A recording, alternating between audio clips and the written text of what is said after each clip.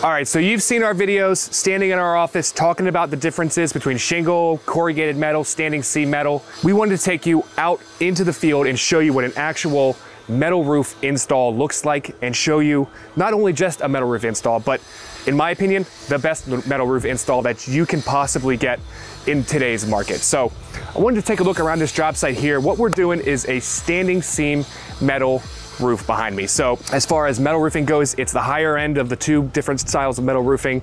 No exposed fasteners, no leak points. This is literally a bulletproof roof that can last you a lifetime, if not more, right? You can pass this roof down to your children.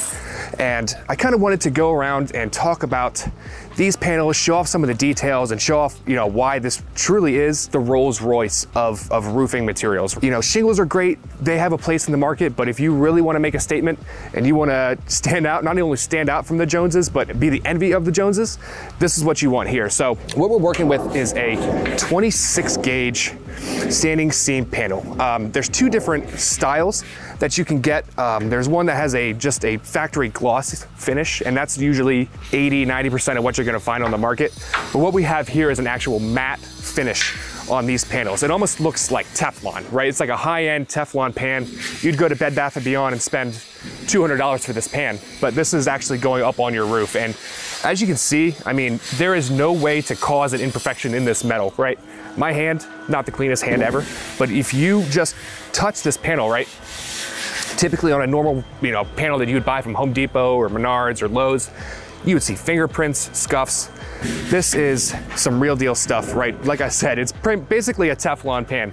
If you wanted to cook an egg on here, you probably could. It is literally like putting together a Lego set, right? Look at all these different parts and pieces. I mean, we have $13,000 of materials sitting on the side of the road here, and it's gonna create something that's beautiful, will last a lifetime, and it's almost bulletproof, right? But this is all the different parts and pieces. You have all the different trim coils, all the nails. Every single panel is literally cut to the exact specifications of the roof. This is like we're getting a tailored suit for your roof, Every panel is specifically cut to fit every single part of the roof. This is an old farmhouse too, so we have areas of the roof that measure 16 feet, and then that same part of the roof, 5 inches down, measures 16 feet, 2 inches, right? Every single one of these panels is custom fit and custom tailored to make sure that this roof will last forever and look this good forever too. I mean, as you can see, these are all the different, this is one section of the roof here. This is another section of the roof here, and another section of the roof here. So we're completely tailored to the style and the lengths on this roof. And down here. So while Charlie drools over the panel here, I'm gonna go over a couple of accessories that go into a metal roof.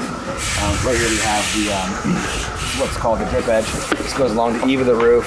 When you bring the panels down, what you wanna do as far as the insulation chip is, you wanna put a hem on this and you clip it in like that. These all get installed with screws. We don't like to use nails. Nails tend to come loose over here, so screws will hold it tight. Right here we have this piece here goes in the metal valley. So with a shingle roof, you'll see that a lot of the valleys are going to be closed. Obviously with a metal roof, you can't really close a valley. You want to put a piece of metal roofing inside the valley there. Has a little W shape to it. These here go about 1 foot on either side of that valley.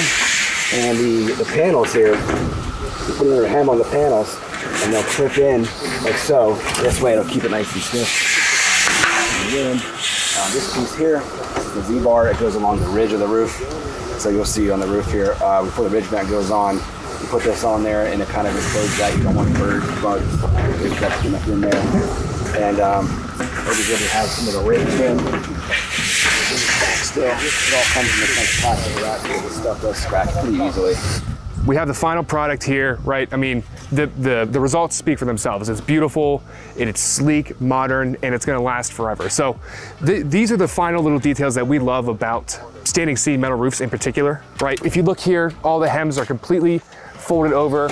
We're about 1 inch off of our faceboard here because when water comes down, it's gonna cascade down your drip edge. We wanna leave room for gutters up in here eventually if we wanna put them in. This is what we like about standing seam. Look at the details. Every single little area is closed off. Nothing is getting inside the end of these panels. There's a level of craftsmanship that goes into these metal panels that sets it aside and into a totally different category, totally different stadium from asphalt shingles. And while you're gonna pay a little extra for these, we think the results speak for themselves. We look at details like this and just the overall final product. That's it. That's gonna wrap it up for this roof here. You know, we wanted to let you know why we love these kind of roofs. We want to do more of them. We love doing them. And like I said, the results speak for themselves, and we have a great finished product that this homeowner won't have to worry about for the next 50 years probably. So they're gonna be looking good and have a nice dry roof over their head for the next 50 years. So that's about it. Thanks for watching.